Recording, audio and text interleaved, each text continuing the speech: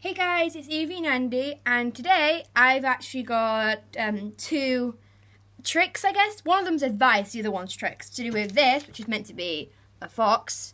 It doesn't look like trust me, it's a fox. And this thing, which is a whale. Believe me. Or a killer whale. Comment which one it is, a whale or a killer whale. I don't know, it didn't say on the thing. It's a killer whale. Alright. So with things like this, when you're not actually painting freehand, that means there's no lines. Now you're actually colouring something in. What you really need to do is to get a very thin paintbrush here. Like that's the size of my hand, that size of the paintbrush. It has to be very small. So also when you do something like this, you need to make sure you want the colours first. So I had these little palettes of colour. I might want to use the green, so I get the green. And I might want to use it for these leaves here, because you know, the leaves are green. And I might want to like just kind of see it and like, oh, that's too, I don't know, green, like it needs to be lighter, too light, and then I might need to just try a different colour. Because like when you're an artist, well I say artist, when you're doing anything to do with art, you might end up using different like paint tools. Like that's a bit too green for me, so I might want that's too light. So yeah, just ruin it, why don't you? I might use this one with a lot of water. When you're doing anything to do with art, you need to like, you might end up using different tools. So yeah, what I'm going to still use that because I want them to show out a bit. You need to use a very, very thin paintbrush. A very, very thin paintbrush here. You might think I've added a lot of water. I have.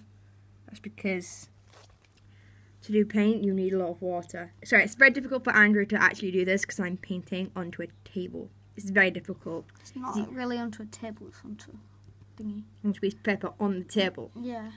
So for things like this, you need a really thin paintbrush, and also you need patience because it's going to go wrong. Believe me, it's going to go wrong. Like you see here, that bit there, you might not be able to see it. That bit, the darker bit there, that was red, and I had to paint over it so it was green. So things are going to go wrong. Second trick, this one's more of a trick, is to do with this. So I'm going to tilt it that way. Yeah. So with this, say you have a really nice thing, and you're like, oh, I want to redo this so I can colour it in again, because you know, you might. So if you have something like this where it has good, thick, nice lines, like here, see good, thick, black line there, what you can actually do is press down on it and indent it into the paper beneath it if you've got more paper, or the pencil and breaking the pencil. You need to press very difficult, so you might actually end up breaking your pencil. So if I do that, so you can see there, it's actually gone through a little bit. I'm going to go over it. And then you've got a bit of it. See there? It's not quite the same. Sorry. Obviously, it's not going to be the same.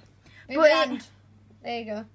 See, it's not quite the same, but you can do it so that it looks the same. See? It's similar, but not quite the same. It does work. Or you can just trace over it, where you put this under this, and you hold some light up to it. You can't see it like that. It doesn't work if you're holding a camera. Put some light onto it, so that it actually shows through the other sheet of paper.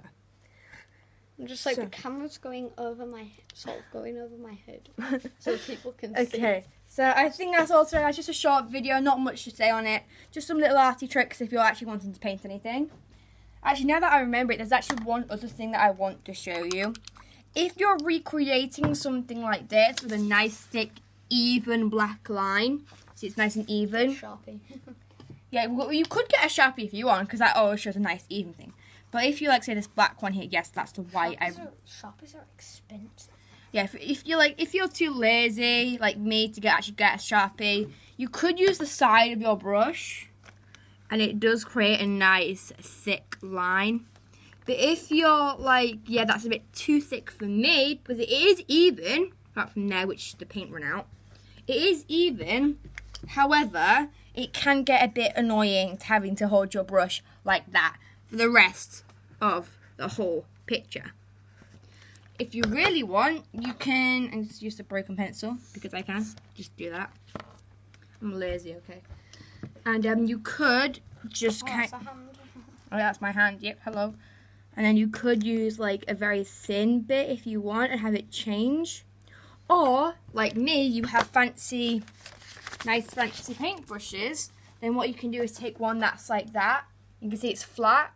If we can even find it. There we go. It's like flat, so if you do it like that and then like that, it's flat. So you could use this. Yes, this is orange. No, I haven't coloured it in orange. That's just how it came. You could use this, and also I'll just wax it. Just whack the camera. Stop whacking the camera. Just whack the camera. This does make a nice thick line as well. If you get anything, Stop putting it in your hand, or I'll bite it off. This does make a nice thick line. Obviously, you need a steady hand because I don't have that. This does create a nice thick line as well. But anything, if it's like this thin, or whether you want it this thin, the best thing is to do is to get a flat brush like this one is. You see, like that. Let them show it. There we go. You can see it's flat.